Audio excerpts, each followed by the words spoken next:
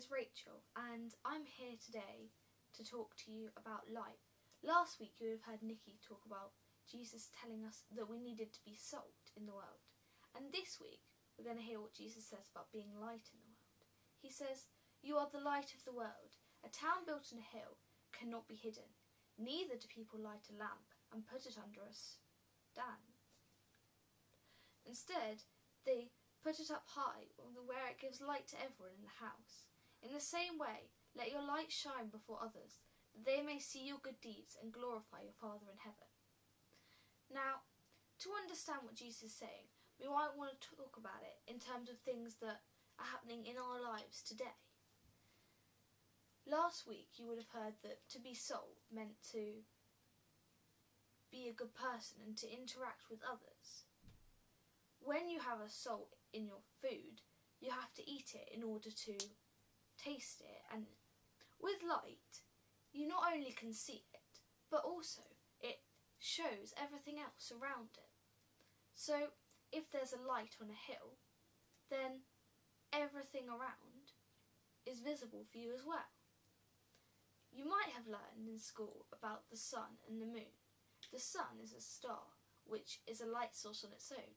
So it shows its light all on its own, and that helps us to see during the day. At the night, the moon, which we see as a bright sphere in the sky, is only a reflection of the sun. In the same way, we as Christians are supposed to reflect Jesus in the way we live our lives. Now, light helps us in many ways. It can help guide us, and it can show us things when we can't see. If you're in darkness, often it's hard to find your way, or you don't know what you're doing.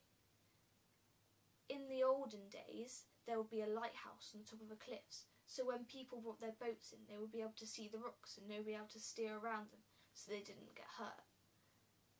In our lives, we can be light to show others what to do.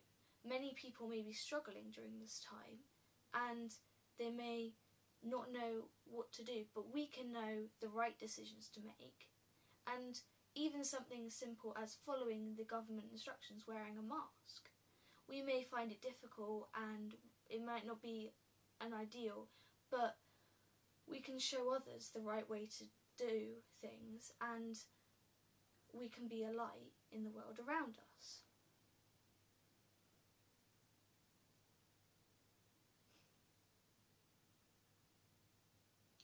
Being a light is about knowing God's word and being able to share it with others so they can experience it as well. Everyday interactions, when we're being kind to others, can have a big impact on their lives and can often cause a sort of chain. So if you know someone has made you happy during the day, you might feel that happiness and share it on to others. This way is the same as the light, which when you turn it on, it spreads through and it gets rid of all the darkness. So I'm going to say a prayer now that will help you through this week. Dear God, I pray that everyone here can help be a light in other people's worlds around them. I pray that during this time of confusion, they can show their light and Jesus' light in schools and in their homes and wherever they may go. Amen.